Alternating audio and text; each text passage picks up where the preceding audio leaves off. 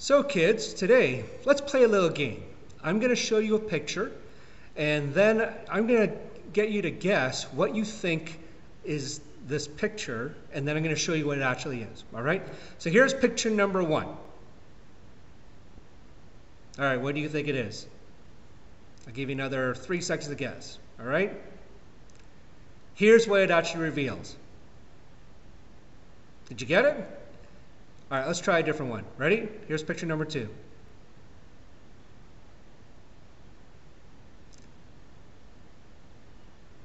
Final guesses?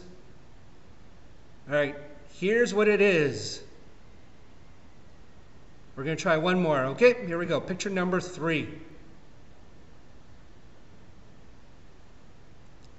All right, locking your guess in 3, 2, 1. Here's what it is.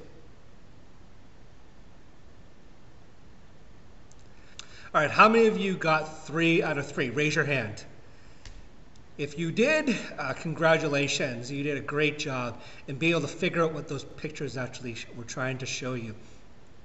And that's what our message is today. If you look at the rest of the service today, it's talking about this idea of Jesus fulfilling the law.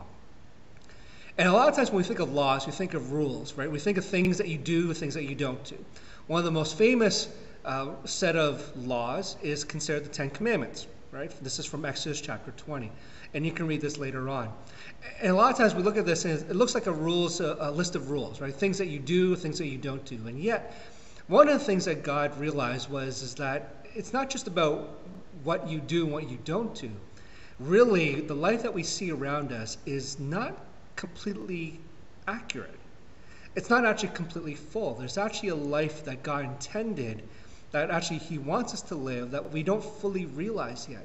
And really, one of the things that especially when the Israelites got the Ten Commandments and they got the rest of the laws, they were actually meant to be pictures. They were actually meant to be almost like object lessons, things that were to reveal what God actually meant life to be like. And so that's a challenge to you. Maybe you want to ask an adult who you trust later on, when you look at the Ten Commandments, take that first. What are some of the images? What exactly is God trying to reveal through that law? So it's not just what you do and what you don't do. It's actually, there's a deeper image, there's a deeper understanding that God wants you to see. Because through that, he actually reveals how this life works, what it's meant to do. So later on, I encourage you, take a look at those Ten Commandments, or maybe some other parts of the Bible, and see what is the picture that God wants to reveal to you. What's the image that when you start seeing it, it actually gives us a better idea of this life that God intends us to live.